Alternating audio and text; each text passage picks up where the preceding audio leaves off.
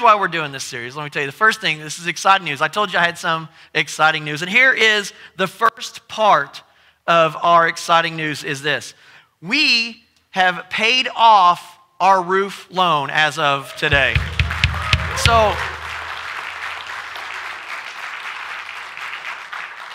now let me tell you what that means. That means in the last 18 months, we started this 18 months ago, we paid $200,000 off without taking a single penny out of savings. Yeah, it's been amazing. Amazing. God has blessed us, and he's done it through the faithfulness of the church. And here's the great part. It didn't stop us from doing ministries. We've redone the children's wing while we're doing that, painted. We've done all kinds of different stuff. We continue to do ministries. And our building fund is currently at $150,000. And we're going to talk about that here in just a minute. But here's what we're going to do. And so we had the roof loan, and we are going to be done with that. Anytime I can use flash paper, I'm all for it. And so, love flash paper. It kind of fell farther than I expected, though. Anyway, it's all right. Roof loan is gone. Yeah, I know. That's why I held it out. I practiced the other day, and I almost singed my eyebrows off. But it's gone. And so, that is awesome. God is blessing us. We're going to continue. Now, here's the other thing. The other announcement we have is this. The reason we're starting this series is because we are over this next year, we're calling it a pre-campaign. We are looking at building the next building here on campus. It was talked about years ago. That's why we have $150,000 already in savings. But our goal is this, is that it's 100% involvement for the congregation to tithe. And if everybody tithes, then we won't have to do a special campaign. God will provide the money through his people, through normal giving. So this year, we are saving up so that we're drawing interest on it. And next year, we're going to begin actually having the concrete plans of the new facility. As of right now, the general idea is a facility for students, for the community, something that we can use for large gatherings, and as we're going to continue to put those plans together. But our goal is this, 100% involvement from our congregation as we all do what God has asked us to do, which is tithe. And so today, we're going to kick that series off, and we have a special guest speaker today. Our special guest speaker is Rick Rusaw. He was the pastor at LifeBridge out in Colorado, it's a mega church, and it did all kinds of community involvement. He wrote a book called The Externally Focused Church.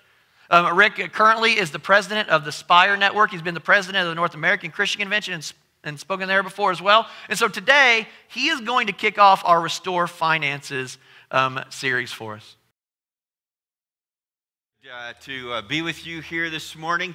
This is the first time that I've spoken live, and we've had the chance to worship live. So since March, we're in Colorado, so enough said about that. We live in Boulder, Colorado, near Boulder, 20 square miles surrounded by reality. And so we're just grateful to get to be with you all here today. My wife Diane's here. My folks are actually in town with us as well. And so we have a place over at the lake. So we're in Lebanon a bunch because Helton's is here. So Diane's over here regularly for that. Richardson's Carpets are here. So she's here regularly. We shop here in Lebanon a lot. So we're glad to see you. And we're not shopping today. Yeah, one of the things that I've been doing is helping pastors and churches around the globe, particularly during this COVID season, navigate what's going on, and how do we react to this, and how do we respond. And here's one thing I want to help you with, and I want to invite you to do for your staff here. For Jeff and your team. I love Jeff, love his heart for the community and for this church. And Jeff, when you lit that flash paper and it didn't go, I thought maybe we were going to have to get a new roof. But here's what we've surveyed 8,000 pastors over the last 6 months, been tracking them since March. And here's two things that are happening. Their anxiety level across the country is increasing rapidly. And their uncertainty about exactly how to do ministry in this new season is a challenge. And I can't emphasize enough how big a deal that is, the hearts of our pastors around the country. It's estimated that we're going to lose somewhere between 20 and 25,000 churches this year across the U.S. Because of all the shutdown and all the things that have happened since then. So I just want to take a moment and pray. I want to pray for your team. I want to invite you to pray. And I want to pray that God speaks into our lives as we've gathered here for a few minutes today. Let's pray. Father, just thankful for your grace and the opportunity we have to gather to worship. Lord, there is so much power when we come together and worship you. And Lord, I'm thankful for what it does in my heart and soul. And Lord, I pray that you'll be with the team here. And Lord, for Jeff as he leads. And Lord, the opportunity in this community as people are searching and seeking in this season of uncertainty. And Father, I just thank you for how you work through people and the ministry that's going on here in this place. And so, Lord, we want to lift Jeff and his team up and just ask for your grace and strength for their families, for the volunteers here, for the elders here. Lord, I'm so grateful for the leadership that happens through a vibrant church like this to make a difference in a city. And Lord, I pray that as we've come into this place, that you'd speak into my life and our lives as we hear, Father, what you have to say to us through Scripture. We're just thankful for your goodness. We pray in Jesus' name. Amen. Now, we're kicking off a money series, and so it's always good to bring in a guest speaker when you're going to talk about money. And here's the reality. Money is a big deal issue, isn't it? And it involves us actually thinking about some stuff that we don't really always want to think about. I was traveling from Fort Myers, Florida, up to Cincinnati, Ohio. I was on a church staff in Fort Myers, and I had just transitioned to work for Christian University in Cincinnati. And so I was commuting for about 6 months. And I was on an airline called Florida Express, which has long gone out of business. They were an East Coast airline that was really cheap, like really cheap, like Walmart less cheap, like that, a really cheap airline. And in fact, if you got to the gate and the pilot would ask, anybody flown before? If you raised your hand, you got to sit up next to him and go through the checklist. It was a cheap airline.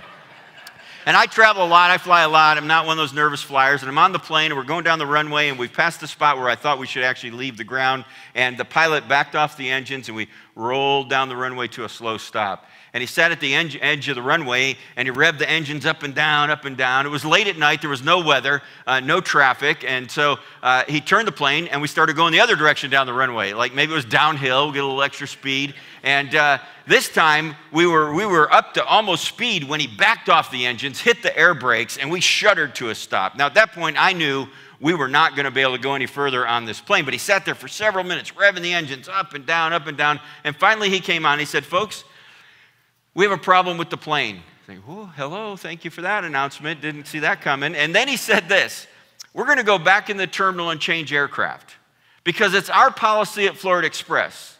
If there's something wrong with the plane, we don't fly.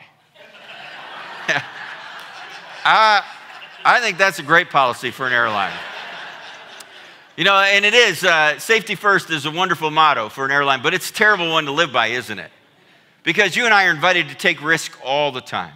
We take risk when we're at school, we take risk at work, we take risk in relationships, we take risk in this season of uncertainty that's going on all over the place. There's a lot of things that are risky, and I didn't grow up in the church. I became a Christian when I was in high school. My parents became Christians after that. Grace changed the trajectory of our lives, and I'm so grateful for that. But here's what I know. Faith takes some risk.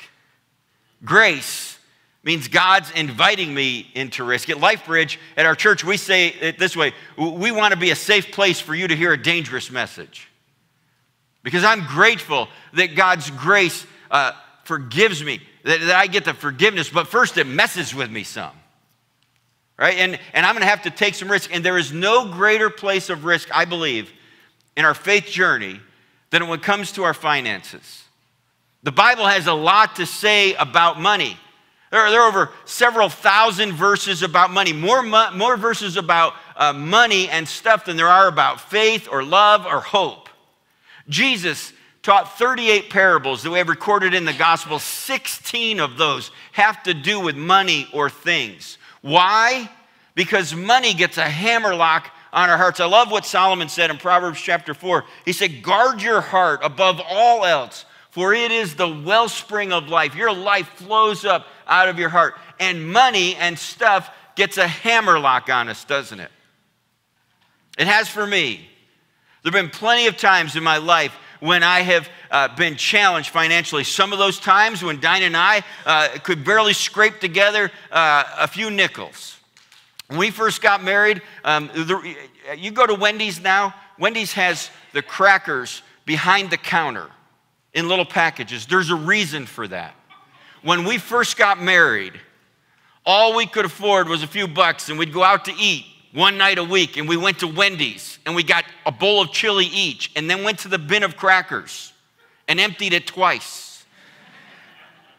There have been times when we've had no money that money has stressed me.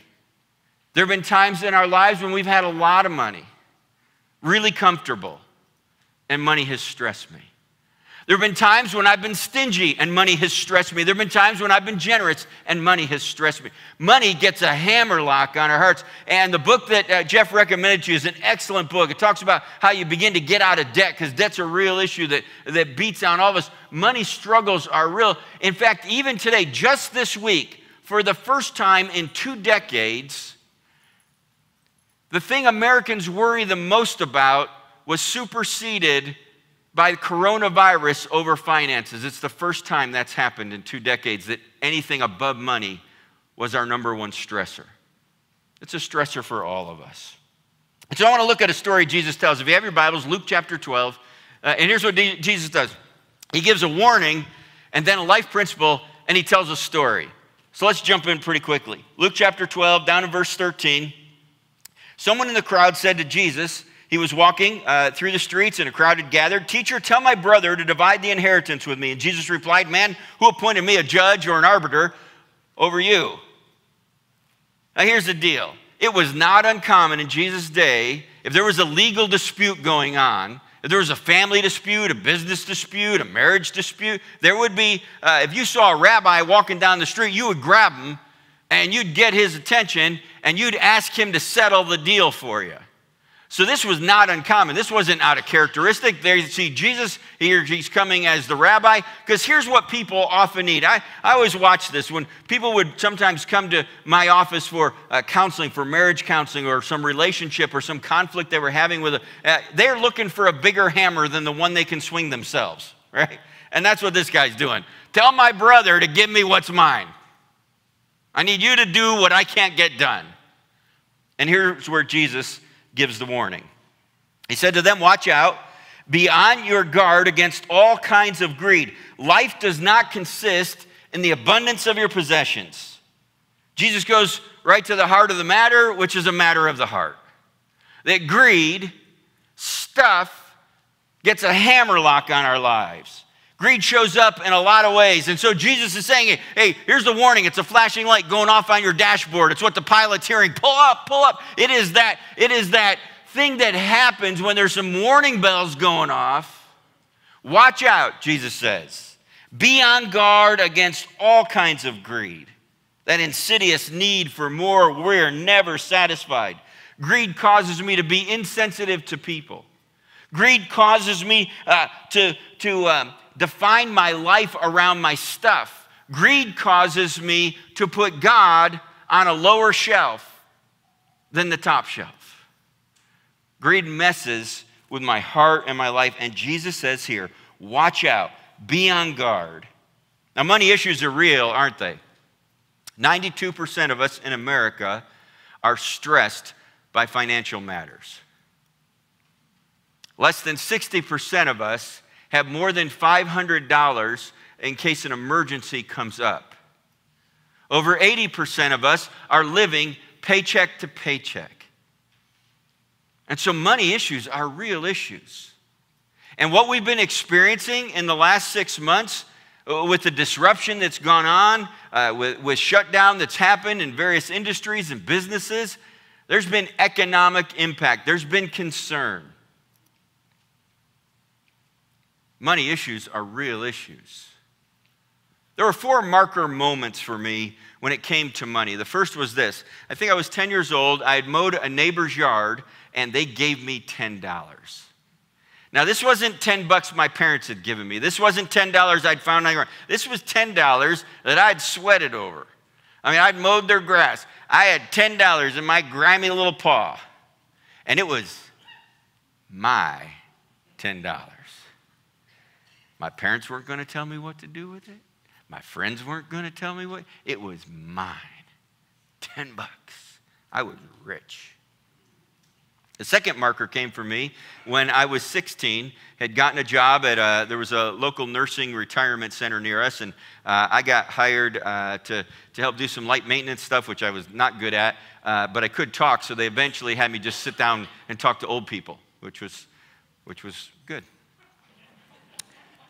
Get to do it sometimes still, talk to old people when I talk to the mirror. And I got my first paycheck. And I was so excited because I knew how much I was making an hour. And I'd done the math in my head, and I got my check. And I did the math in my head again, because what was in my check was not what I had earned. Lived in New York. I owed them money still. I mean, they'd taken most of it away. I was like dumbfounded. They were messing with my money. The third marker happened this way. We were in our 20s. Diane and I had just gotten married. She grew up in the church. I didn't. We were working with Christ in Youth. Some of you know Christ in Youth. And there was a little church in upstate New York we were a part of and attending. And so it was Saturday night, and I'm watching Diane. We're sitting down, and she's writing a check out to the church. And I said, oh, that's good. I thought we'd just give some cash like I was used to doing. She said, no, we're writing a check. She wrote a check. And that check was for 10% of the check that I'd just gotten, that people had already taken stuff out of. And I said to her, we can't afford this. I mean, there's a lot of things I could do with that money. There was like, we had to pay like electric bills and our apartment rent and the car. And she said, well, this is what we do. We do? And I was in ministry at that point. All right, young, but I'd not grown in that. And here's what I've learned. It took me a while to get there, a long while. We have never, ever been able to outgive God. Never.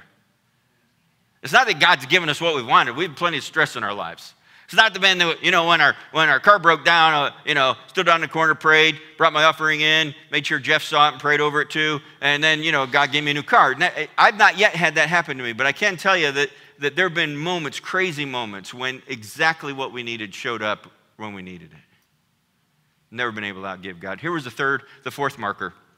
Happened about maybe 15 years ago now. I had become friends with a guy who started and owned Home Shopping Network. Some of you are very familiar with Home Shopping Network back in its day. And then he started a television called PAX TV, which sold to NBC, and I was involved in helping him do some of that. And we had become friends. He'd become a Christian. Great, remarkable story in his life.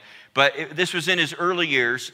He had this yacht, and he had invited 3 of us as pastors to come spend 3 days with him on his yacht and kind of invest in his life. And we did that a couple of times. We were in the country of Roatan, a little country down in South America. And a storm was coming, so we came out of the ocean and into the harbor, and we backed into the harbor in Roatan.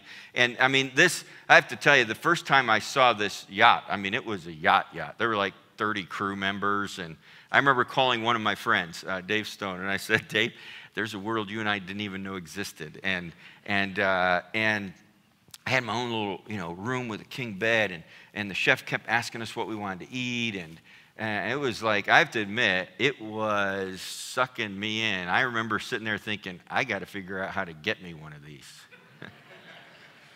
We're on his yacht. We're in Roatan. We're sitting on the back. They had this back deck with this teak wood picnic table kind of area, really nice. And they're bringing out food, steaks and lobster and crab and burgers and hot dogs if you didn't want that, and salads and whatever we wanted to drink. And we were eating and gorging when I heard some commotion behind me. Again, we were parked in the harbor. We were backed right up into the dock. And against the harbor wall, maybe from me to the clock back here, the wall back here, were all these little tin huts and cardboard shacks.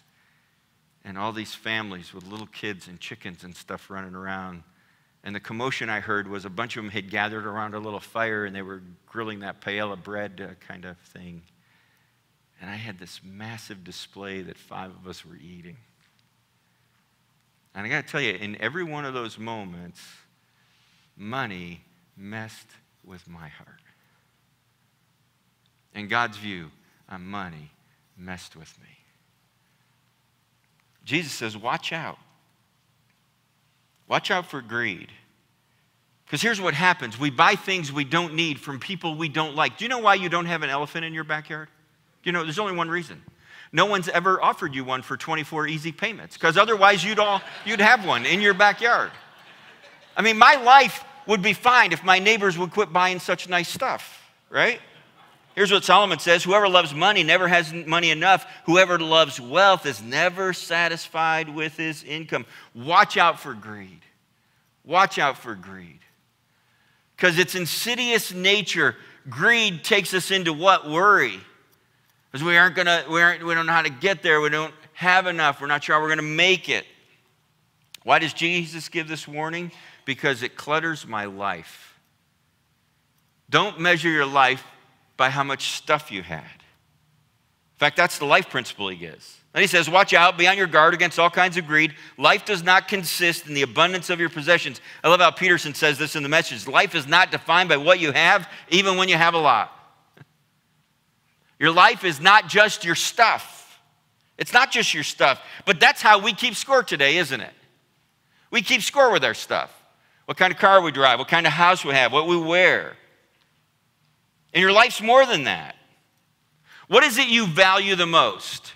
Do this little exercise. If you had to lose something, what would you hate losing the most? What is it that gets the bulk of your attention? I'm not talking about the stuff that you've convinced your spouse or your family about, or the little bumper sticker on your refrigerator that, you know, what you say matters most in life. You know, if you give me your checkbook and your calendar, in about 2 minutes, I can tell you what you care the most about. Because where you spend your time and where you spend your money, you always spend your time and your money on the stuff that matters most, no matter what else you say, no matter what other lie you convince yourself of. Give me your checkbook and your calendar, and I can tell you what your biggest value in life is. What is it we care the most about? Use stuff, love people. But most of us love stuff and use people. So then Jesus tells a story, and this is how he often would do it. He gives a warning, gives this life principle, and then he tells this very simple story. He goes on in verse 16. And he told them this parable. The ground of a certain rich man yielded an abundant harvest. He thought to himself, what shall I do? I have no place to store my crops. Then he said, this is what I'll do. I'll tear down my barns and I'll build bigger ones, and there I'll store my surplus grain. And I'll say to myself, you have plenty of grain laid up for many years. Take life easy, eat, drink, and be merry. But God said to him, you fool. This very night your life will be demanded from you. Then who will get what you have prepared for yourself? And this is how it will be for whoever stores things up for themselves, but is not rich toward God. Very simple story. Successful farmer. He's got all he needs. He's had a great year. He needs bigger barns. And then he ends up, on the night he's drawn his last breath, and God calls him a fool. Look at the eye disease he had.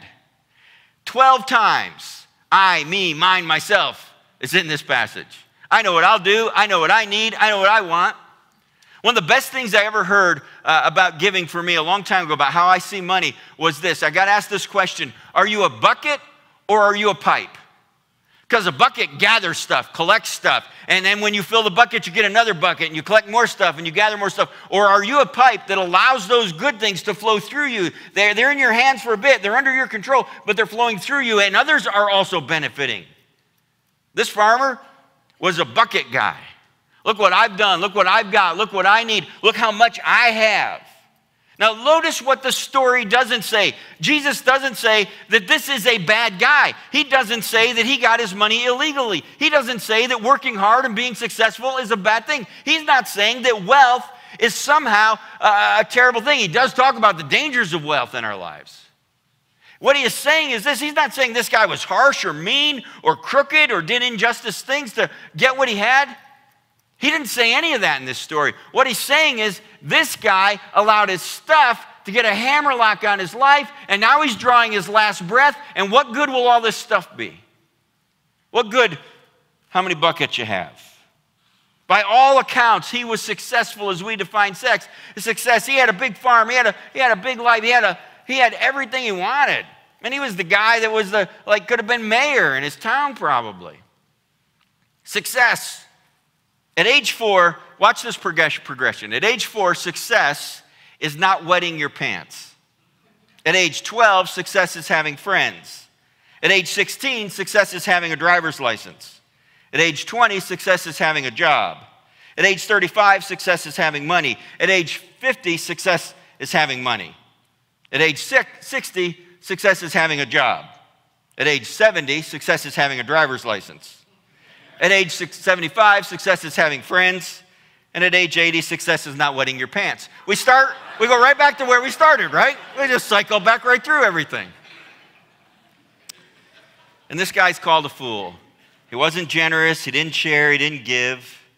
The theologian Zwingli said this: if you possess something you cannot give up, you don't possess it, it possesses you.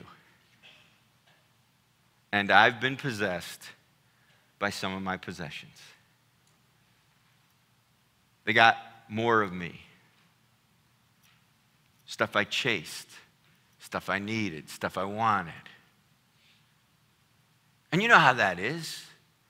Those things never, even if we get them, they never seem to fill that empty spot in our heart, do they?